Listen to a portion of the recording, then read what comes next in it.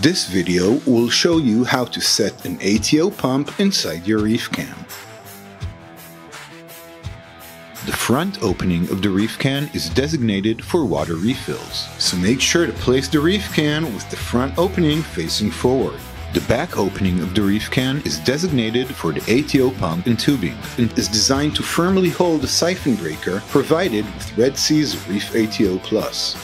The opening is wide enough for any pump with a 5.8 cm or 2.3 inch pump diameter. First, remove the small red plug from the cap. Unscrew the cap. Insert the pump's power cable through the hole in the cap. Now do the same for the pump tubing. Make sure the tube is connected to the pump, and then connect it to the siphon breaker.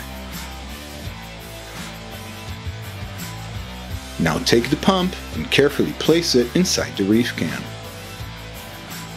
Close the cap tightly and connect the siphon breaker to the cap by gently pressing it to its designated position.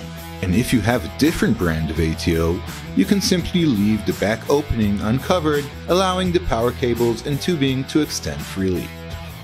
Your ATO pump is now ready for action. Thanks for watching.